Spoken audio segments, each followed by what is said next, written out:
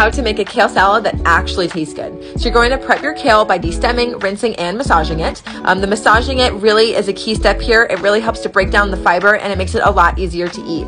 Next, go ahead and add it to a bowl and start adding on your toppings. It pairs really nicely with something sweet, so I like to add some dried cranberries and some sliced or diced apples. Be sure to subscribe for more healthy meal ideas and to improve your health.